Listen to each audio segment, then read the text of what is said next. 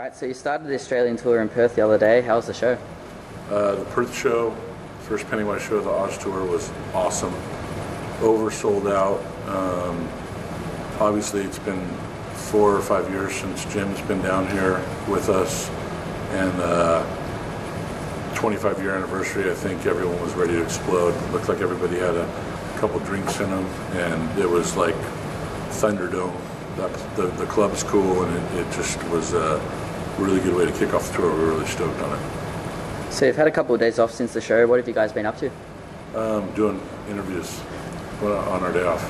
Just kidding.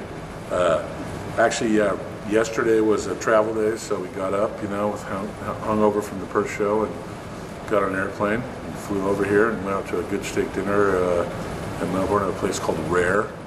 Actually, really, really good. Everyone was super stoked on the food. And then today, it was supposed to be a day of walking around, eating and enjoying, and then we found out we had like 10 interviews to do. So basically, you're not ruining my day, but my day off is not a day off. It's a day with you. So far it's pretty good because you're all right. Thanks for that. Yeah, so on the tour you've got Face to Face and the Menzingers playing with you. Is it good to be playing shows with such great punk bands? Yeah, I mean, I think in this day and age, like, you got to have a strong lineup. There's so many bands touring. There's a lot of, we've lost a lot of record sales, so there's not a lot of money generated like the old days where you could basically tour when you wanted and get a royalty check. So I think there's a lot of bands out there that are touring and touring and touring. So there's a good show like every night in every city in the world now, and you better come with a strong package. In the old days, you'd throw on like 3 of your friends' bands that were whatever. No one knew who they were, and it didn't matter, But now you got to there's a lot of competition. So I think it's something that we always want to do. We always want to play with bands we really like and bands that are, powerful, gnarly bands. And so now we have an excuse to bring someone like Face to Face, Messengers. Like it's a great lineup. Obviously, Face to Face has been one of our favorite bands for 20 years. So we're really stoked to be playing with them. Couldn't ask for a better co-headliner. I'm going to say co-headliner. That probably get in trouble for that. All right, so Jim rejoined the band late last year. What prompted that decision? We hadn't talked to Jim for a while. I hadn't talked to him for 3 years, and I just sat down for a beer with him, and we kind of just hashed out some problems of the past that we had just as friends, and just said, hey, let's put the past behind us. I want to be able to buy you a beer when I see you out at the bar, and vice versa. And we just, talked about what's important. And, for me, like, my family, my friends, and Pennywise are the most important things. And, we just kind of mended the fence a little bit. I had to do a little bit of self-inventory, I think, and take some blame, take some responsibility for my role in him leaving the band for a few years. And at the same time, we were kind of repairing our friendship. Zoli, the guy that was out there, filling in for Jim, basically, he decided he didn't want to have a back surgery that he needed, and he wanted to do it on his own and do rehab and not do the surgical route.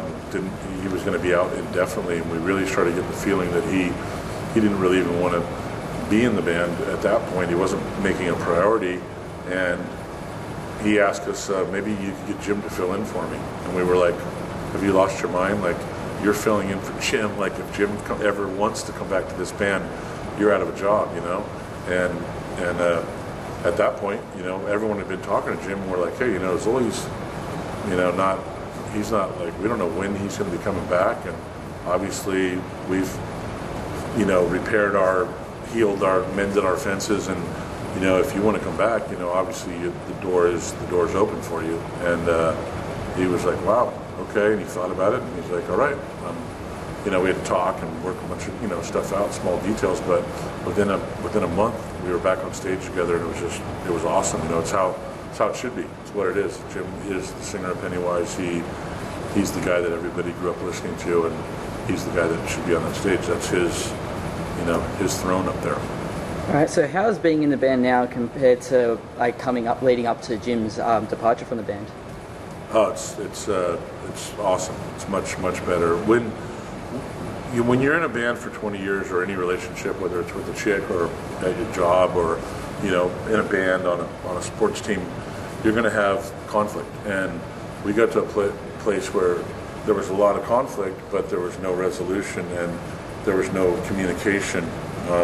And it just like got to a point where no one wanted to piss anybody off, so no one says anything.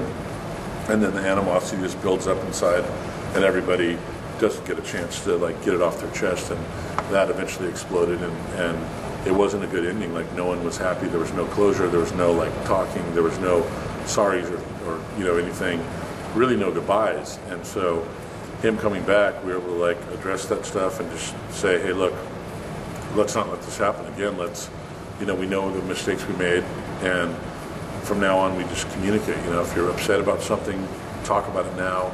Get it off your chest, and let's figure out a way to solve the problem and live in the solution rather than harboring all these resentments. So it's been awesome. It's like back to the old days on stage. We haven't started writing songs yet. Hopefully that goes smoothly as well. But like being together and hanging out and, you know, drinking beers and going out to eat and everything, it's like it was, you know, 10 years ago. So it's really cool to have that ability to everyone to say, hey, we're all at fault, and we all forgive each other, and let's move forward with a positive attitude. And there's a lot of bands out there that are never going to do that. You know, they're going to hate each other, and they're going to talk shit about each other, and that's not a healthy place to be. Period. So we're really stoked on the vibe, and it feels like, you know, we made it this far, and we went through a couple really big things. You know, Jason dying, our original bass player, and then Jim leaving, and being able to put all those pieces back together, feel like stronger than ever. So it's pretty cool. So you're celebrating 25 years of Pennywise this year. Can you believe it's been that long? You know what? It didn't even dawn on me. Like Jim was like, you know, when we started talking about coming back, he's like, yeah, it's our 25-year anniversary. I was like, whoa. You know, I keep thinking it's been 20 years, and 25 years. I don't know. I guess it makes you feel kind of old, but at the same time, when you're in a band, time kind of stands still because you're up there and you're feeding off the energy of the crowd, and you got 14-year-old kids to 40-year-olds in your audience, and you kind of just you don't have to grow up when you're in a band. It's like the perpetual party. Like every night's a Saturday, every night's a Friday, and to be even consciously understand that we've been doing it 25 years is mind blowing. I mean, it's, you know, it's more than half of my life has been spent in Pennywise. So I guess it's a pretty big accomplishment to be a band for 25 years and to come to Australia and be selling out shows and having fans like pay that same respect and being loyal to us. It's a pretty amazing feeling, you know, and very humbling, and like we're very grateful that we've survived this long. You know, never in our wildest dreams do we think we'd be around for 25 years. So what do you think you can credit your success to over such a long period of time?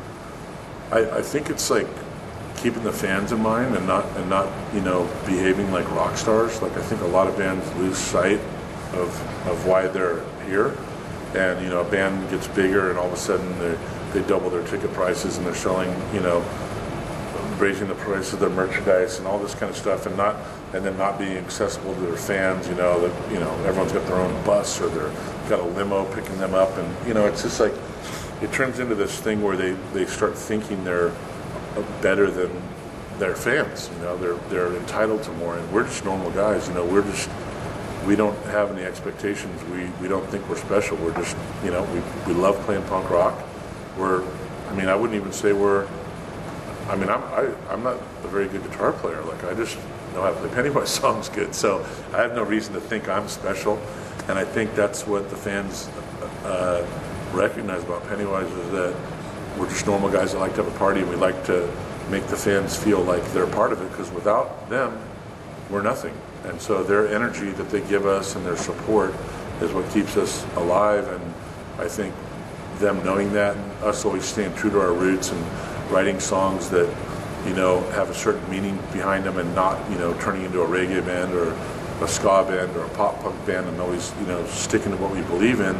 A lot of critics will say, oh, it's the same old Pennywise album, you know, just a bunch of the same, and that's what we want to do. So I think sticking to that formula has kept us in the game for a while and just not forgetting who we are, where we came from, and how important our fans are. So can you reflect on how the punk genre and scene has changed in the past 25 years that you've been around? It's changed quite a bit. I mean, punk rock started off as kind of like a fuck everything, fuck you, we're going to destroy everything, and it was a really nihilistic movement. I mean, there wasn't a lot of positivity. It was mostly like just letting it out, you know, screaming and yelling at anyone that listened. Then you had, you know, the straight edge scene, which came along, which is more focused about positivity, Bad Brains, you know, that kind of shifted a little bit. I mean, now you got emo and these other things that are happening, but I think punk rock kind of evolved into like a combination of everything, because we tried to bring a positive message. I mean, you know, I'd say the height of the scene was like 80 to 83, and that's when you had Black Flag and the Dead Kennedys, you know, and Minor Threat and all these bands playing. And when we came along, bands like, you know, Bad Religion were putting out Suffer, and it was like a more intellectual type of punk rock. And I think the scene was just a lot more violent, a lot more dangerous at the beginnings in the 80s, and it was just like you heavy metalers didn't like you, the cops didn't like you, your parents didn't like you, your teachers didn't like you. Now punk rock, you know, you got like Green Day and Offspring like selling, you know, 20, 30 million records. Punk rock's become a household name. It's become an acceptable soundtrack for movies and TV shows, and it's just a lot more commercial now, you know. But I think there are a lot of punk bands out there that are still keeping it real, and I think there's a lot of young punk bands that are keeping it real. So I think it's, you know, it's good and bad. Like anything that's cool usually gets ruined by corporate greed.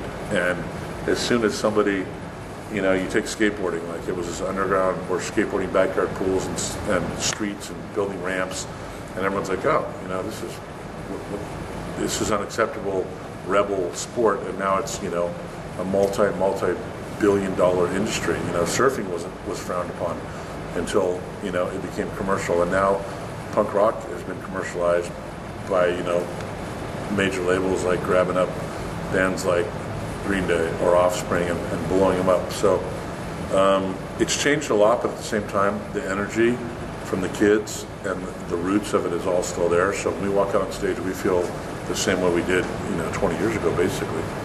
So having accomplished so much for such a long time, what's next for Pennywise? Right now, we're really stoked to have Jim back and be able to like put all the past aside and move forward. But we're working on a 25-year anniversary box set, which is going to hopefully include like a bunch of outtakes that no one's ever heard. Hopefully a few new songs and DVD, everything, photos, the usual box set. We've never done that before, and with 25 years worth of material, I think we're going to have a good one. And after that, we're going to start working on a new record, and hopefully have like a new record out sometime in 2014, and just keep rolling. I mean, we feel good, we feel healthy, the fans are there, you know, they have not turned their backs on us, and we're just looking forward to doing it as long as people, you know, keep supporting us. We're just stoked. Well, thanks for taking the time to speak to AMH TV today. Thank you.